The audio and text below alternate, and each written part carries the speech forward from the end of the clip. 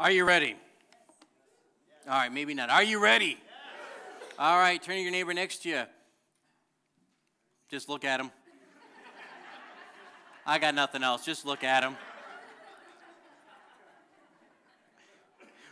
Well, obviously today is Father's Day, and as part of talking about our stewardship series and understanding the responsibility and the involvement that is involved, the trust that has been given, we recognize that as fathers, there's an incredible place that is needed in our society for men of all generations to rise up and speak with a fathering voice. And when we talk about that, we kind of try to understand what would a father say. And maybe you can think from what are some things your dad, your father says. What's their saying, right? Dad always says this. Can you think of a couple of them? Right? You know, cheating, Katie. You can't look at him right now and ask him, But let me ask you this. Maybe you have some favorite father sayings, but what are some things your dad would never say? What are some things your dad would never say? And see if you can find it in this video.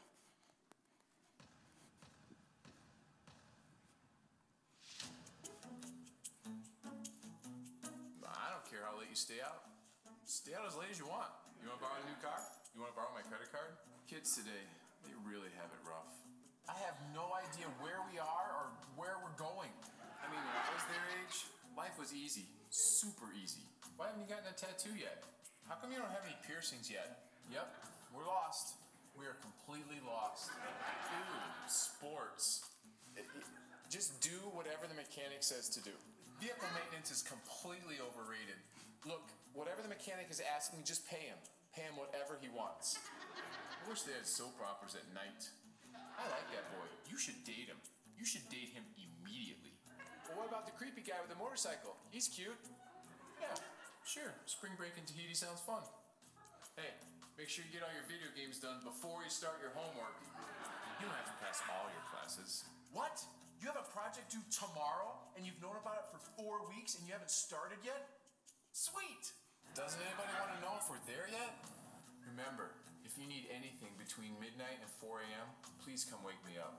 Hey, I'm on the phone. Could you bring the baby over and let him climb all over me? Hey!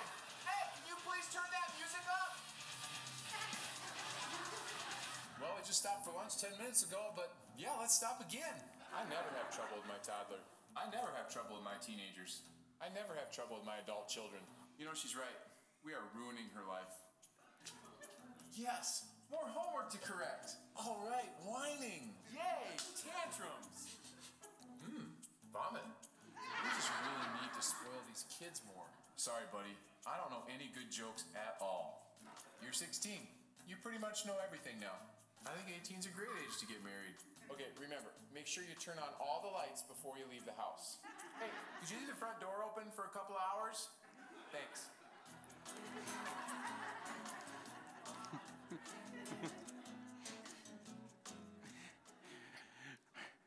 Those sound a little familiar. Maybe you heard the complete opposite, right? Maybe even as you heard that, you were saying, oh, I can hear my dad saying that, but the opposite, right? Sure, go ahead. You can stay up as late as you want. Or wake me up between midnight and 4 a.m. I love that the best, right? Yeah, or my favorite was, yes, we are lost. Right? Because everybody knows there's no respectable man in the room who ever gets lost. Amen? All right. We laugh and we joke and we poke fun at dads, right? And if there's probably something that's just, I have to say, I just got to get off myself, something that drives me nuts in our current culture is the way we portray dads now. I mean, as a dad, it's insulting to be known that I'm dumb, that I don't know anything current, that I'm out of touch with everything, and I have to turn to my kids and my wife to tell me how to put my pants on. Right? If anybody watch TV recently or, in the movies, it's always like that. And I really think it's because maybe it's a little snapshot of what's happening in our culture, that there is a vacuum right now for men to rise up and take their place to be able to speak into a generation. We're missing men that would rise up. And I'm not just talking today, and maybe I say this even a little bit ahead of myself, is this being a father isn't necessarily biological. Can you hear that? I'm not just talking to married men. I'm not just talking to men with children, but I'm talking to men today to encourage you to rise up, and you can speak into the generation. You can speak into the lives around you as a father would.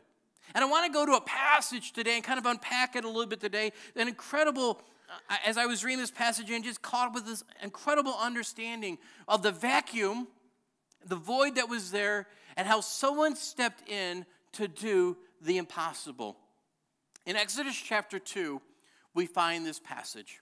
In Exodus chapter 2, verses 16 through 22, allow me to read this. It says, "Now the priest of Midian had 7 daughters, and they came and drew water and filled the troughs to water to their father's flocks. The shepherds came and drove them away, but Moses stood up and saved them and watered their flock. When they came home to their father Reuel, he said, 'How is it that you have come home so soon today?' They said, 'An Egyptian delivered us out of the hand of the shepherds and even drew water for us and watered the flock.' He said to his daughters, 'Then where is he?'" I got to just pause for a second. That's a father question right there, right? Well, where is he, right? "Why have you left the man? Call him that he may eat bread." And Moses was content to dwell with the man, and he gave Moses his daughter Zipporah. They gave birth to a son, and he called his name Gershom, for he said, "I have been a sojourner in a foreign land." Will you join me as we pray? Father God, I pray that you would just speak in this moment, Lord, as a father would speak to his children. Lord, help us to recognize, to celebrate, and also to stand into that place as a father. Lord, I thank you so much for all you've done for us. We give you praise. In your name, amen.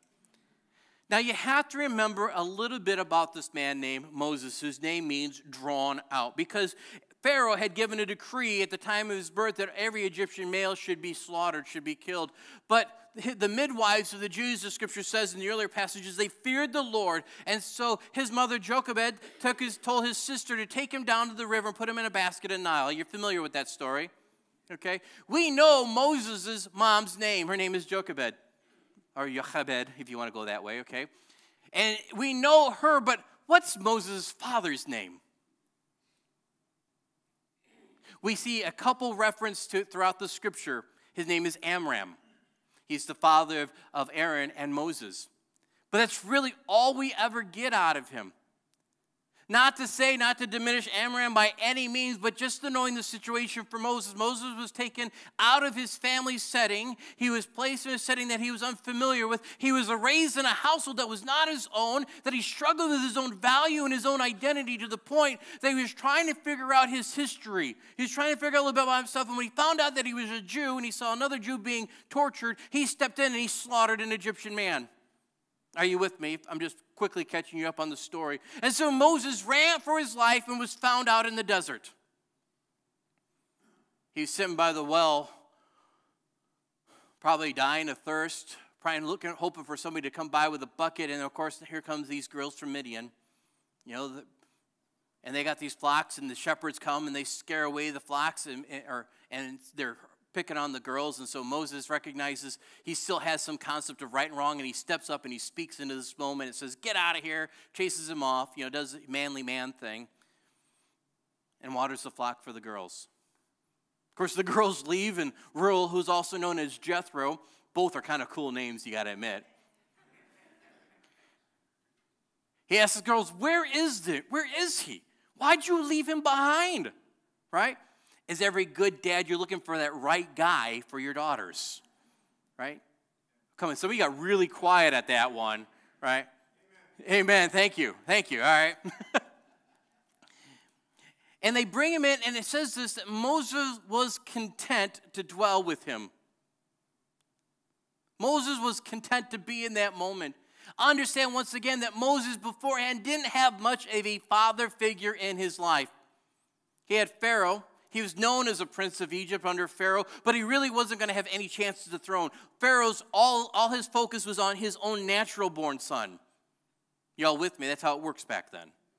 Moses was there because of Pharaoh's daughter took a liking to him and carried him kind of like a pet. Can I just put it out there like that for us today? And yet in this moment, when Jethro reaches out to him and says, come and eat my bread, he says, come and have fellowship with me. Jethro speaks in a moment that is both vulnerable and telling for Moses that he actually comes in and he finds a place where he can settle down and rest. And we know this relationship continues to grow and continues to develop. And I want to take you to a passage that really kind of begins to unpack Jethro's role in Moses' life and how we can see that impact our own lives as well. You see, later on, Moses will go out. He will see the fire of the burning bush. He will leave Zipporah and his children behind, Gershom. He'll leave Jethro behind, and he will go to pursue the call of God, and he will go to see the people of Israel delivered from the hand of Pharaoh. Are you with me? I'm covering a lot of chapters here, but I want you to understand. So he's in this moment. He goes, and he would not have been able to be ready for the call of God if he didn't have a place with Jethro. If Jethro hadn't taken the step of bringing him in and letting him marry his own daughter, bringing him his own family, that call would never have been developed. And yet Moses goes, and we see the story continue to unfold in Exodus chapter 18. If you want to flip down a couple chapters here. In Exodus 18, several years have passed. Moses has grown more, family has grown. He's gone, he's delivered the people of Israel, and he's made his way back. And it says this in Exodus 18. He says, Jethro, the priest of Midian, Moses' father-in-law, who we also known was Reuel, heard all that God had done for Moses and for Israel, his people, how the Lord had brought Israel out of Egypt. Now Jethro, Moses' father-in-law, had taken Zipporah, Moses' wife, after he had sent her home, along with her 2 sons. The name of the first one was Gershom, for he says, I have been a sojourner in a foreign land. And the name of the other, Eleazar, for he said, the God of my father was my help and delivered me from the sword of Pharaoh. Can I pause just for a moment? When Moses begins his journey in the land with Jethro, with Reuel at that moment, when he begins, he names his firstborn child, Gershom, he names him wanderer, someone without a home, a sojourner, a pilgrim, because that's where Moses identified himself in that moment, and he spoke that even to his own son's life. Are you catching this? And yet we see something telling that in the time that Moses spends with Jethro, in the time that he develops this relationship with Zipporah, he has another son, and he names the second son here Eleazar, which means once again, for God has been my help, my father, the God of my father. Now, remember his father? His biological father's name is Amram. Thank you, Terry. You're paying attention. I like you. His father's name was Amram. And yet he found his identity and his value in that moment. He recognized, even though he never will probably see Amram again. We don't hear from Amram again. We don't know anything about him besides he's recorded in the genealogies. He recognizes his identity. He recognizes his place and his value because Jethro even steps in to bring a fostering into that moment. Am I preaching to anybody this morning? The second I find really amazing is this, is that Jethro hears all that Moses is doing, because fathers pay attention to their children, right? He pays attention to their family. And not only does that, he takes care of Zipporah and the 2 boys and the rest of the flock and the herd while Moses goes to pursue the call of God. And I want you to speak this today as fathers as something for us to live into is that fathers support the calling of the next generation. Once again, fatherhood is not merely biological. We can speak into the generations. We can speak into those lives around us. We can speak into those that are even our own same age and say, look, God still has a plan. God still has a purpose. How can I see you accomplish what God has for you? How can I see you pursue all that God has in store for you? So you got to understand, God has a plan for you. God has a purpose for you. God rejoices in you. And our challenge is to find our identity in our Father. Doesn't matter if you're male or female, young or old. Our Father has called you by name. And he has good things in store for you. In fact, we see this, in the book of Matthew, Jesus says this. He says, which of one of you, if his son asks him for bread, will give him a stone? I mean, he's really asking. Can I just pause for a moment? Because there's that part of the father, well, we're going to teach him a lesson, right? We're not talking about that kind of lesson, right? But when your kid's in need, how many dads would be there for their son? You know what that's like, right? If your son asks for bread, will you give him a stone? Or if he asks for a fish, will you give him a snake or a serpent? If you then who are evil know how to give good gifts to your children, how much more will your Father who is in heaven give you good things to those who ask him? Can I ask you for a moment, when you ask God for something, do you think he's going to give you a rock or a snake? Do you have that much of a connection? Do you have that much of a relationship with him? Do you trust him enough that he's going to take care of you?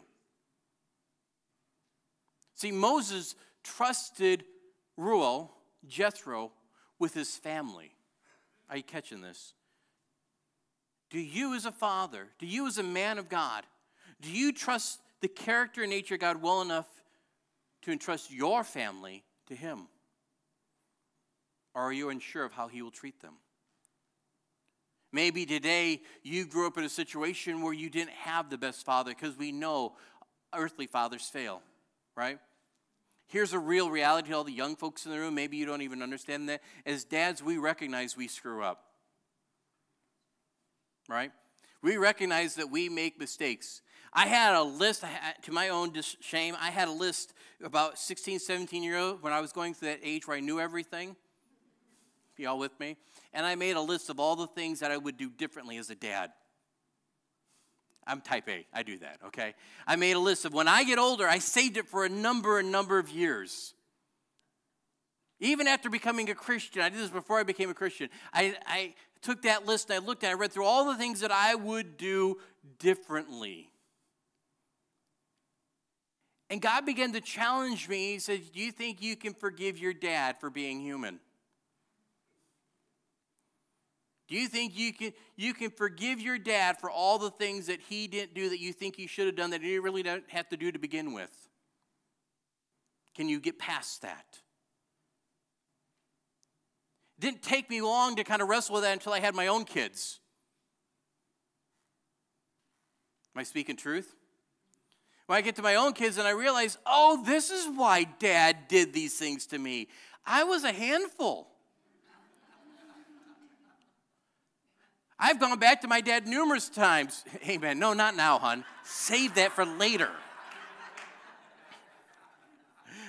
I have gone back to my dad almost like every Father's Day. I'll probably do it again today. Is I'll go see my dad and I say, Dad, I want to just thank you again for not killing me. Right?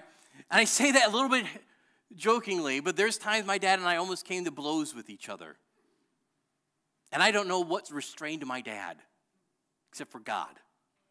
Because I was a punk. Y'all with me? Don't amen.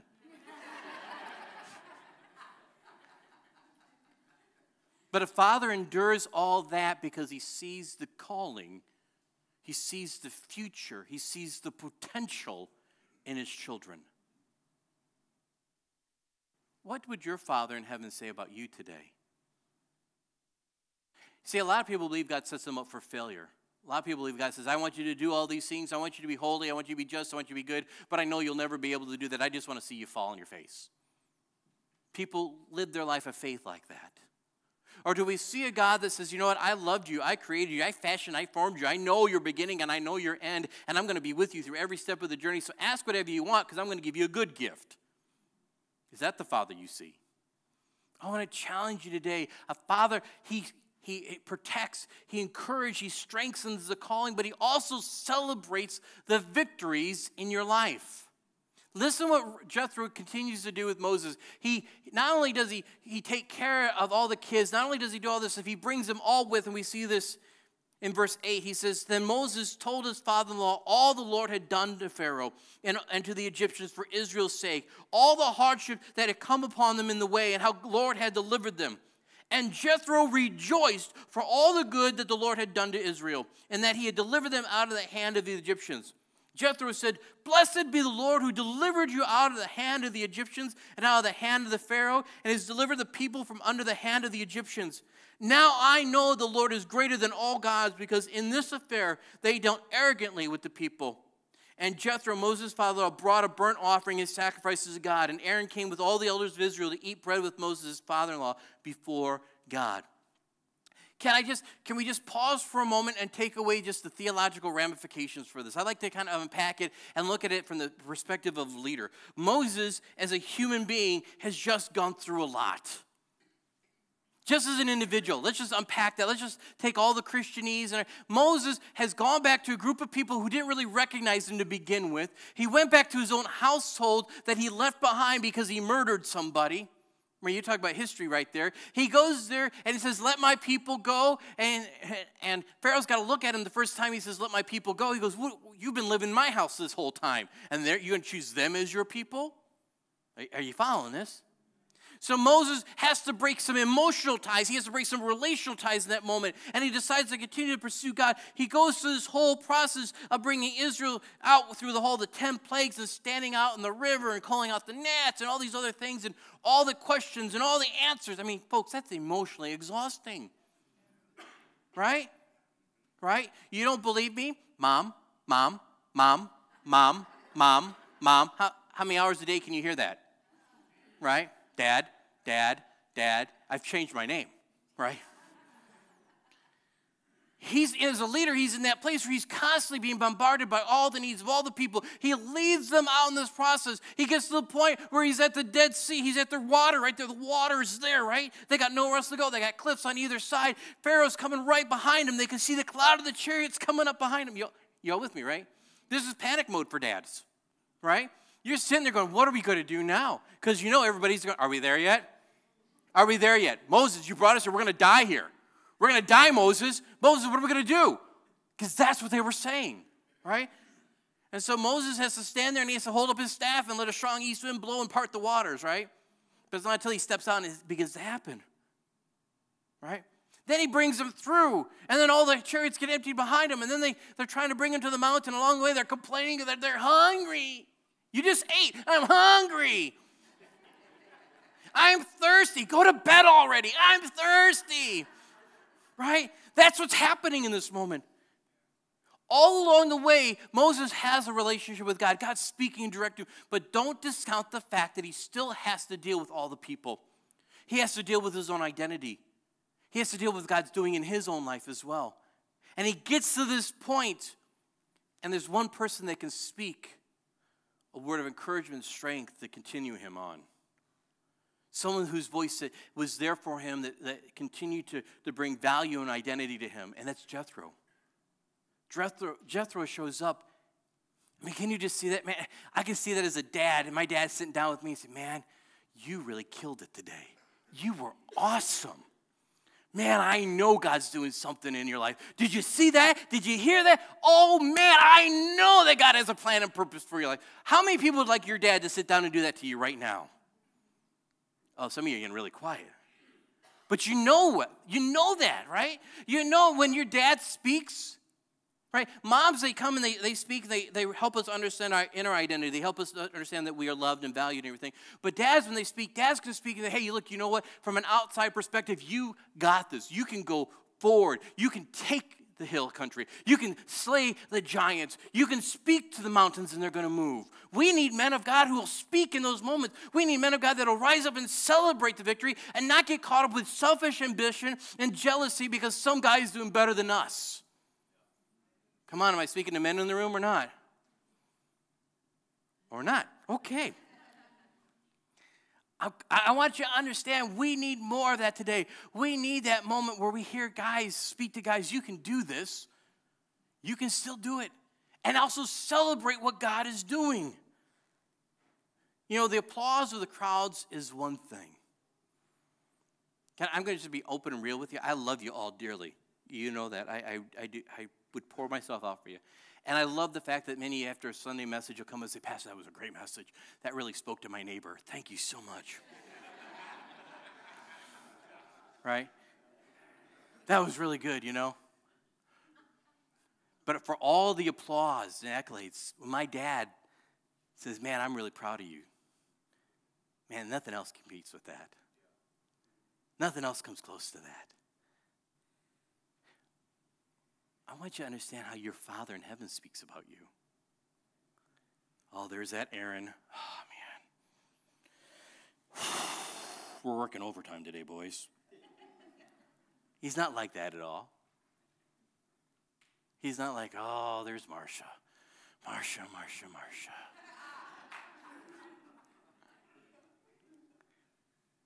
He says, there's my kid. there's my son. There's my daughter. I'm proud of them. I love them. They're awesome. I made them. You know that? Can I tell you about them? Some of you don't understand how much God rejoices over you. He's excited about you. He loves you. He's passionate about you. In fact, listen to this. This is in Zephaniah. How many people have read the book of Zephaniah recently? You should. Here you go. Zephaniah chapter 3, verse 17. This describes God's character. And let me ask you, and that you think, is this what God is described as? It says this is your Father. The Lord your God is in your midst, a mighty one who will save. He will rejoice over you with gladness. He will quiet you by his love. He will exult over you with loud singing. Right? I told my family today there's only one thing I want to have for Father's Day today, right? Steak's awesome, but I want to have a dance-off with my girls. Right? I just want to sit there in the room and just be goofy with my kids and have fun. I love that. Right? You think, Pastor, can we dance? Yes, we put our hands up. It's okay. All right. That's Pentecostal humor for you. All right. Couple things, though. God is with them. The Lord is in your midst. He's not on the outside looking in. He's with them. Jethro didn't just say, hey, Moses, that's a great job. You just keep going, boy. But he was there with them. Jethro brought the sacrifices. He says, son, we're going to do this right. And he says, I'm going to bring the sacrifice, and we're going to rejoice, and we're going to celebrate together what God's been doing in your life. God, our Father, he rejoices over a mighty one who will save. I didn't have time. I wanted to put that video clip of Dad Saves. Have you ever watched it? And there's like a couple viral videos. There's Dad Saves. If Dad Saves, just like reactionary arms are at a ball game, and Dad sits there and just goes, choo, and catches the ball before it smacks his kid in the head, you know. Or the dad that catches the kid that falls off the swing as it's going loop-de-loop. He just catches him with one arm and just keeps going while he's grilling. I don't know. They're epic Dad Saves. You know, there's moments where dads know, we just like put that leg out. You know, you stop that thing from falling on the kid. You just, I'm doing it. I'm good. Right? He will save you. Our Father, you can trust him. He will save you. He rejoices over you. When's the last time you recognized God laughing? Rejoice. When you think of the word rejoice, I'm hitting this home today because we have this warped identity of God our Father is this staunch, sober God that's in heaven going, don't screw up. I paid a lot of money for you. I did a lot for you to be walking on this planet. I brought you in. I'll take you out. You better behave yourself, right? We think God looks at us that way, but that's not what the Scriptures indicates. The Scripture indicates that God is just laughing. He's rejoicing. When he calls out your name, when you call upon him, he's going, yes, that's my child. Did you catch the fact here that he dances, he sings loudly over you? You see that throughout the Scripture. He sings over the songs of deliverance. It's an incredible moment. God is singing loudly over you, right? He's not singing, top CCM greatest hits, right? What do you think his song over you is? What would God sing over you? He's a mean one. No.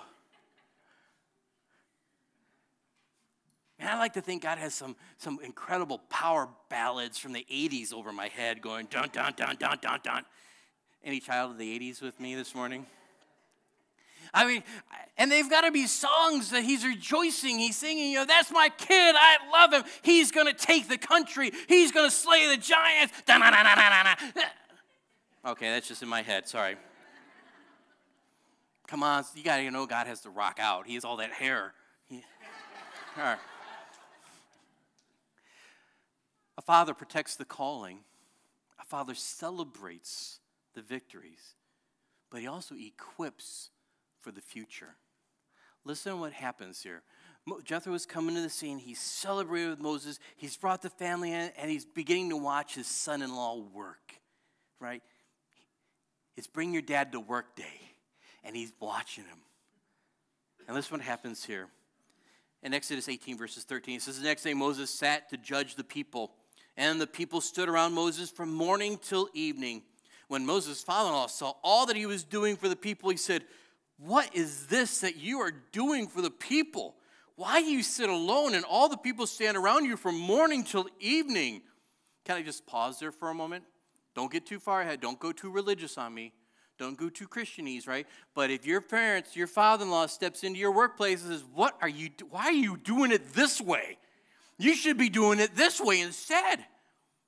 Anybody bristle with that? You're lying. Right? You know, if you brought your friend, your parent to work day and then, come on, why are you doing it this way? You could be doing it so much better. But let's continue. And Moses said to his father-in-law, verse 15, because the people come to me to inquire of God. When they have a dispute, they come to me, and I decide between one person and another, and I make them know the statutes of God and his laws. Moses' father-in-law said to him, what you're doing is the best idea ever. He says, what you're doing is not good. You and the people with you will certainly wear yourselves out, for the thing is too heavy for you. You are not able to do it alone. Now, I want you to pay a couple things. Once again, he speaks in this moment. Jethro has enough of a relationship with Moses that he can step into Moses' work environment. Come on, guys, you know what I'm talking about, right? He has enough of a relationship that he can speak in that environment and says, hey, what you're doing is not wrong. It's going to burn you out and everybody around you. Jethro wasn't concerned about the organization as he was concerned about his son-in-law. He says, it's not good for you to do this alone. And let's just be honest. If you're Moses in that moment, you've just been sitting on the throne. Okay. You've been sitting in the judgment seat all day long. Right? It's been a long day at work. You've heard nothing but petty arguments and negativity and meh. Right? Am I the only human in the room? I'm just curious if that would wear anybody else out. Right? And Jethro comes up to him at the end of the day and says, son, what you're doing is not good. Really? You too? Come on. But Jethro isn't concerned, once again, about the organization. He's not concerned about his work performance. He's not concerned about his bottom line or what his net cash value is. Jethro's concerned about Moses. And he says to him, this is going to burn you out. And he says this, if you jump down a couple of verses, verse 23, it says this of chapter 18. He says, if you do this, God will direct you, and you will be able to endure. All the people also will go to their place in peace. He says, look, this is what you got to do. He lays out this plan. I'm older. I've been there. I've managed flax, Moses. It may be a little bit different thing, but I tell you what. You appoint somebody over 50 and somebody over those 50s and somebody over the 50 of the 50s of the 50s, and they come to report you, and they only bring the big matters to you. That way, it's more efficient. Things work out. If you will do this, if you will just listen to your father-in-law's advice. Fathers are there because they can have an outside perspective that we don't often have. In this case, it's Jethro speaking in Moses' life. Sometimes it's a friend. Sometimes it's another man, another woman that can speak into our moment, speak into our life and say, look, hey, you know what? I got an outside perspective. I can see exactly what's going on. And if I could just give you a little bit of advice, if you will do this, if you will listen. So he says in verse 20, so Moses listened to the voice of his father-in-law and did all that he said. 35 years ago, I'm standing outside. It's stinking, freezing cold, right? My dad has one job for me. Hold the flashlight still, right? We didn't have the luxury of an inside garage. All repairs on cars had to be done outside. Any sympathy?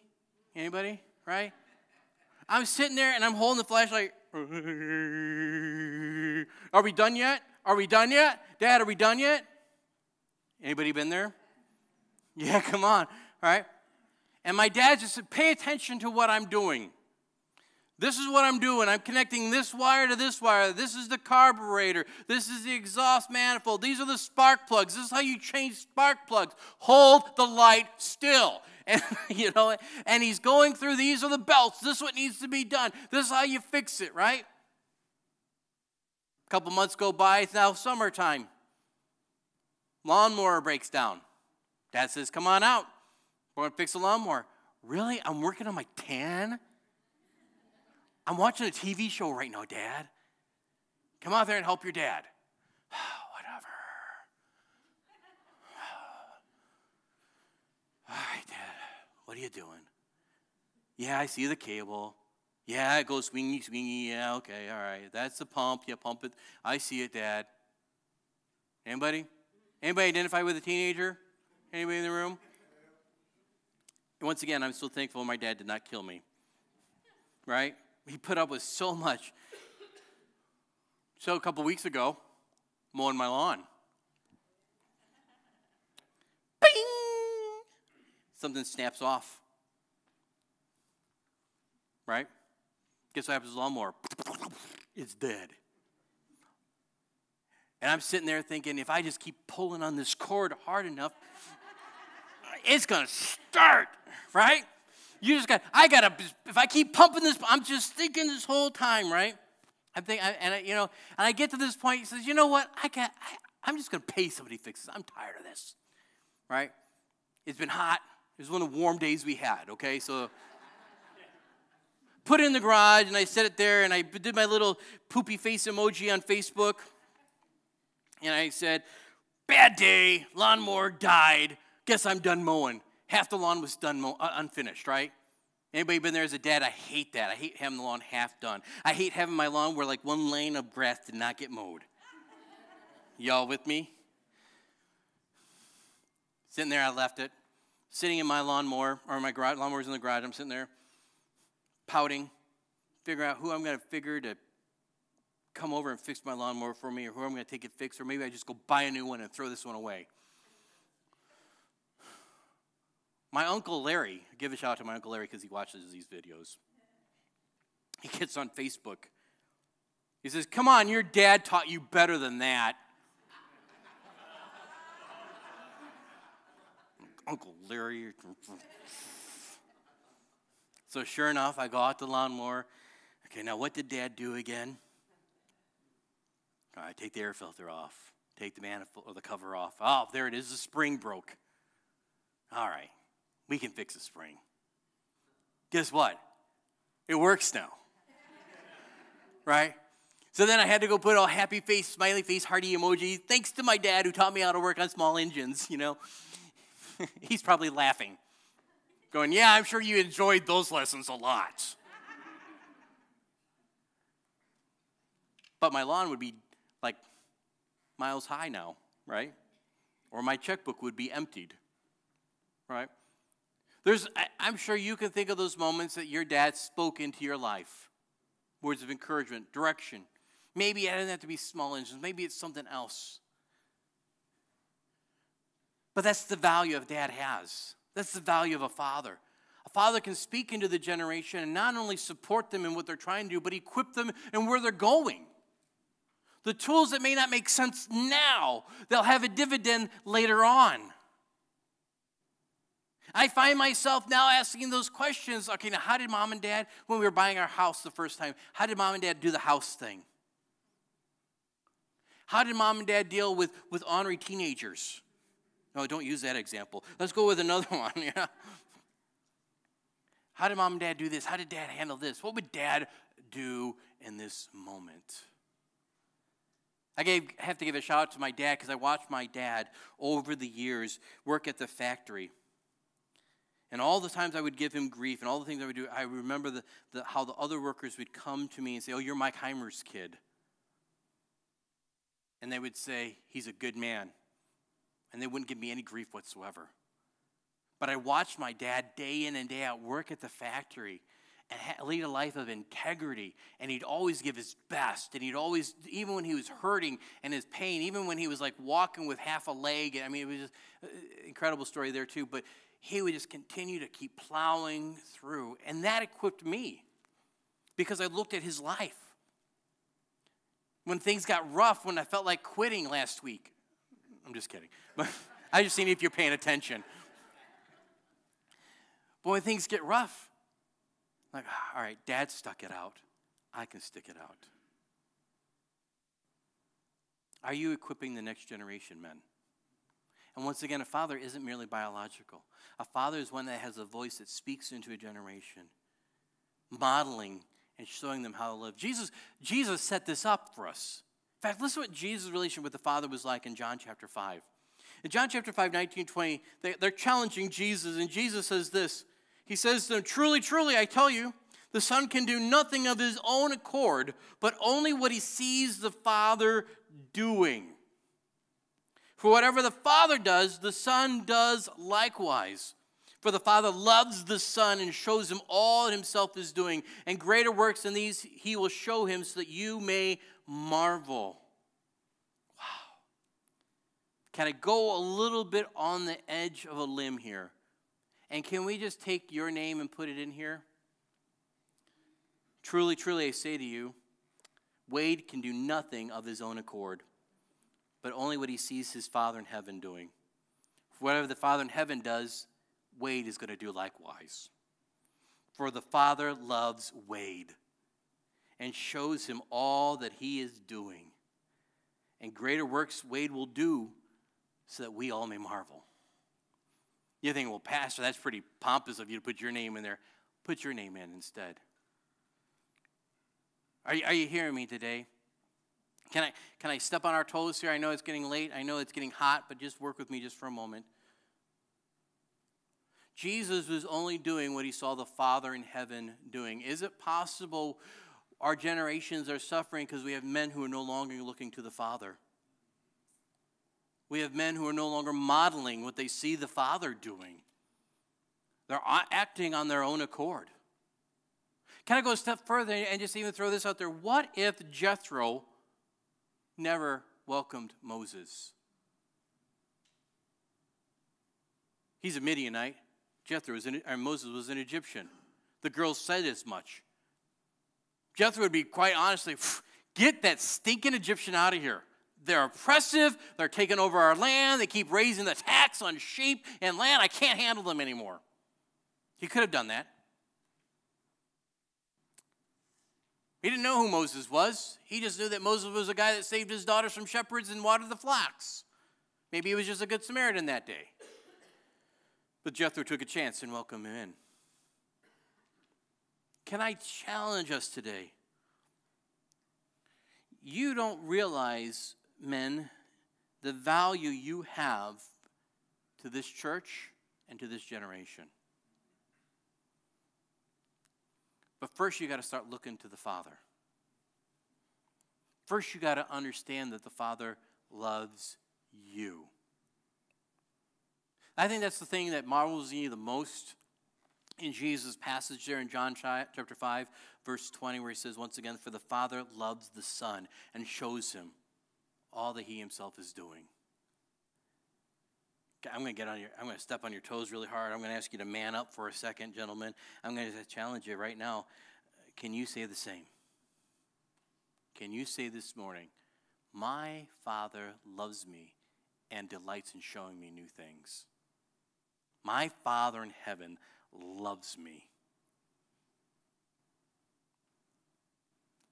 Women, can you say the same thing? I am my Father's daughter, and he rejoices over me with loud singing.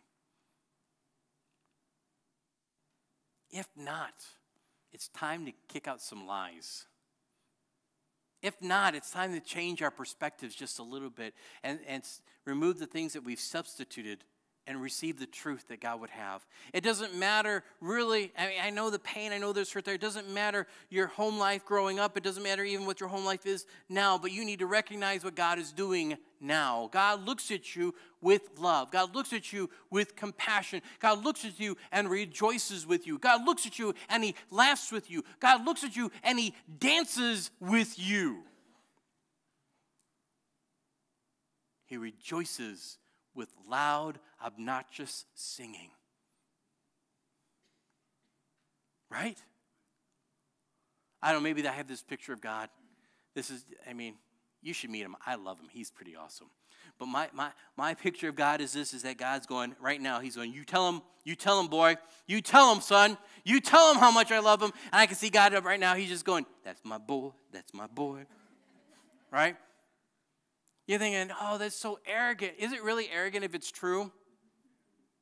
I mean, some of us have get caught up with this lie, God doesn't love you, and I'm tired of that lie. I'm tired of the lie that the Father is just putting up with you. I'm tired of the lie that says that God really isn't looking to celebrate over you. God is trying to make things difficult for you. I'm tired of the lie that says that you're nothing, you have no value, you have no purpose, because it's not true at all, and you're playing with it for too long. It's time to get rid of it and recognize you are called, you are chosen, you're given a purpose.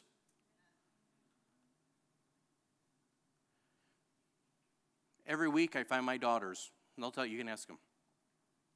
I'll find them, I'll hug them, I'll tell them this. You are loved, you are valued, you are beautiful. Yeah. Because I know as a father, the power of being able to speak that into their lives. I've long lived with the understanding that when a boy comes with my daughter and says they're beautiful, they can say, I know, my dad already told me. And I'm okay with that. You know, when the enemy comes at you and says, you're a mistake, you're unwanted, you're an accident, you can say, devil, shut your lying mouth. I am loved, I'm valued, and I'm beautiful. Today, would you receive the Father's love for you? Tracy, if you'd come.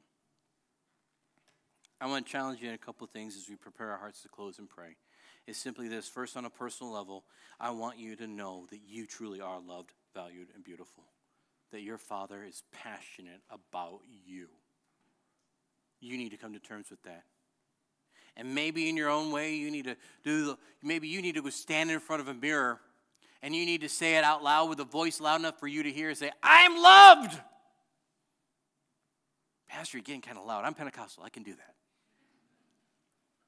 Maybe you need to get up and you need to shout louder than the voices that have been shouting at you. Maybe you need to get up and shout louder than the voices that have been lying to you. I'm a child of the King. I'm chosen, I'm appointed, I'm called, and I'm named by him. I carry his last name. He has a plan, he has a purpose for me, and I'm not done yet. Maybe someone in this room, and maybe that's where I'm just hung on this right now. You need to hear this deep down in your heart. You need to hear this deep down in your spirit and your soul. You need to know this truth. Because you've been listening to the lies too long. Your Father's passionate about you. Not long after I was ordained, just a little bit of my story.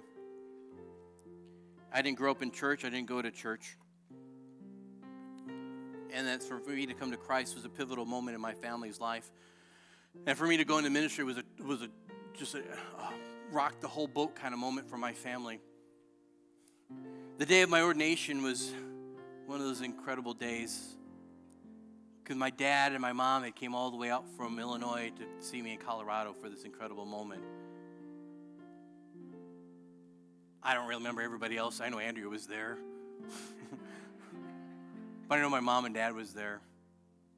And I won't go into all the details, but we were at a moment where a relative was chastising me about wasting my life going into the ministry. Great time to do that.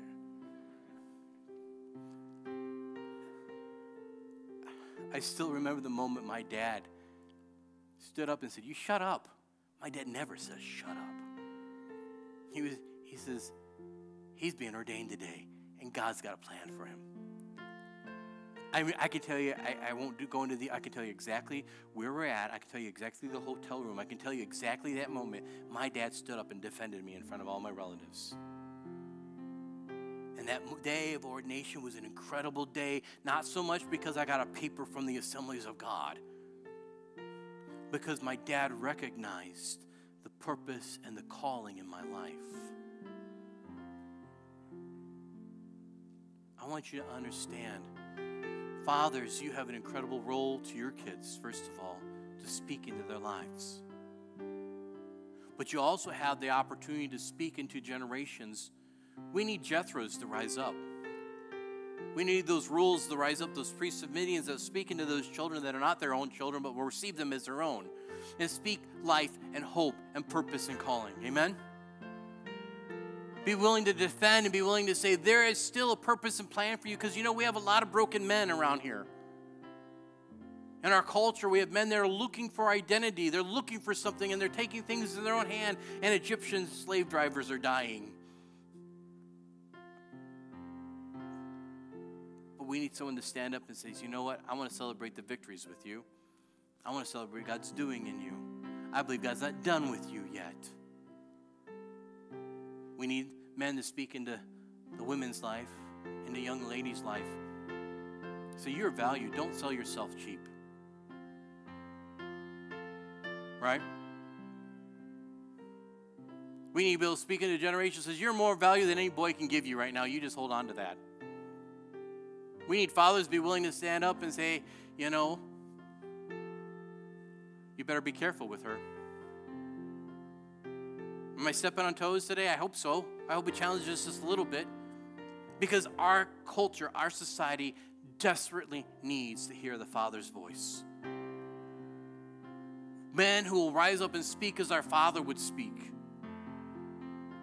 So today, first of all, hear God's love and cry, His passion for you, but also the challenge that you would rise up and do likewise to those around you. Can I ask you just to close your eyes?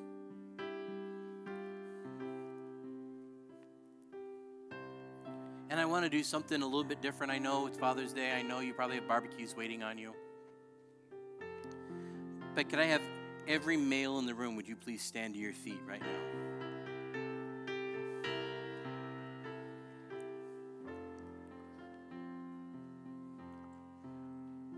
I'm calling you out in front of everybody else here. You're standing now because you have been chosen to speak out and to stand out. It's time to come out of the shadows. It's time to quit hiding behind false identities. It's time to step out into your true calling and purpose.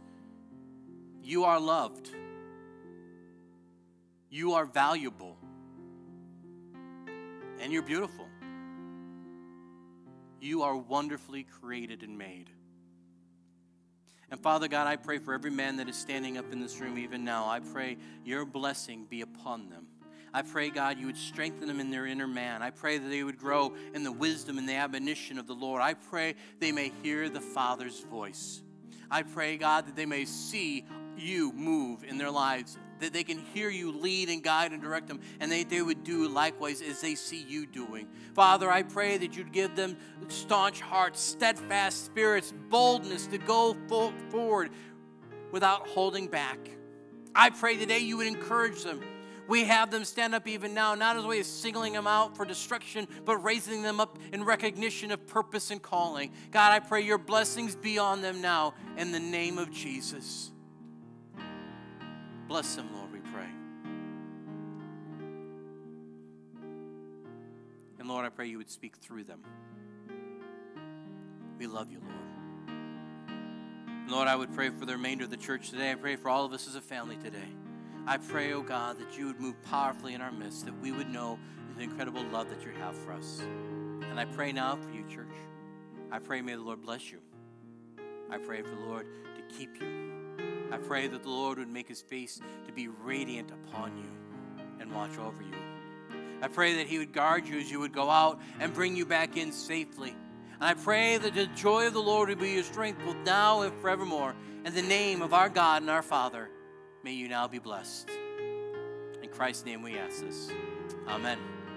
Happy Father's Day, men. God bless you.